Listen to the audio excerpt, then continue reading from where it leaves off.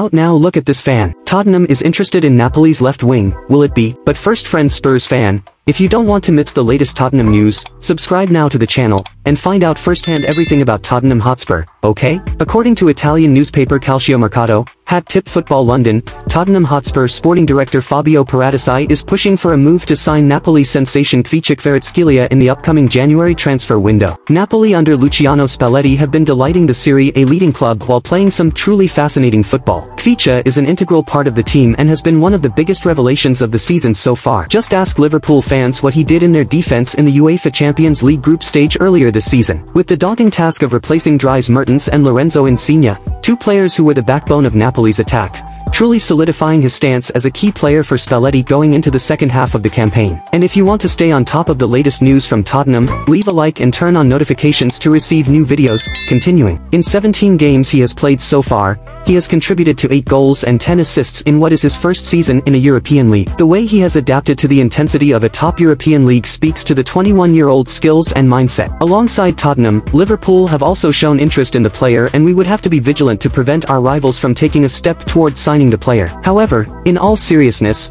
getting him out of Napoli would be a very difficult task in itself, especially in the January transfer window. Firstly, his current contract with the team runs until the summer of 2027, transfermarkt. And secondly, Napoli are on course to win the league title after a gap of many years and have the chance to give themselves a lot well in Europe too. And if you've made it this far, what's your opinion on this possible change for the Spurs? Leave your opinion in the comments, as it's very important for Tottenham Hotspur.